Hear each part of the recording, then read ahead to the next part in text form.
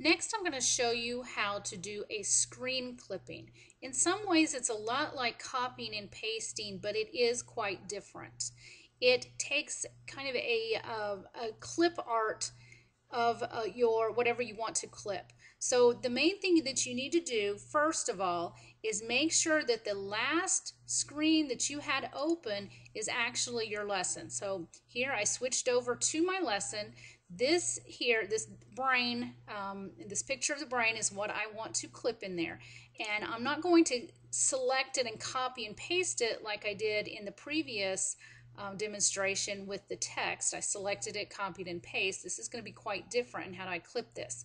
But the main thing is make sure that my lesson is open right before I then switch over to OneNote, because you'll see when I go to create a screen clipping, make sure you're on the Insert tab, click on Screen Clipping. What it does is it goes to the very last thing you were looking at before you switched over to OneNote. So when I click on Screen Clipping, notice it closed out my OneNote. It didn't close it out, but it minimized it, and then it showed me my lesson here. Now it's kind of dim or gray, and I see this crosshairs. The crosshairs is saying, okay, now select what you want to clip into OneNote. So I'm going to start in the upper left hand corner of what I want to clip.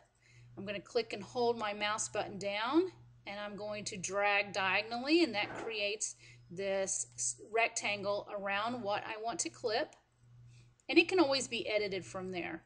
So once I have it selected, I just release my mouse, and when I do that, it pops it right into OneNote. I didn't have to switch back to OneNote, it just popped it right in there. So the main thing is to make sure your lesson is open first, and you're looking at what you want to clip, whether it's a website or whether it is your lesson, whatever it is. Then you go to your OneNote, place your I-beam where you want to put the clipping, then you go to Insert, Screen Clipping. It will minimize your OneNote and take you right back to that screen. Now, so we've got our picture here. We can always click on it and edit it, make it smaller, kind of like we would a piece of clip art. So it's just a picture of that area that we clipped. So I wanted to show you this. So if I use the screen clipping example, so I'm going to click on screen clipping to select this text. I want to show you how this is different than copying and pasting the text. Okay, so I put the text in there.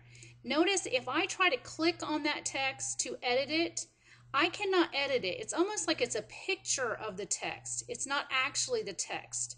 So I could select it and drag it around, do something like that. I could delete it, but I cannot go in there and edit the text in any way because it's a screen clipping.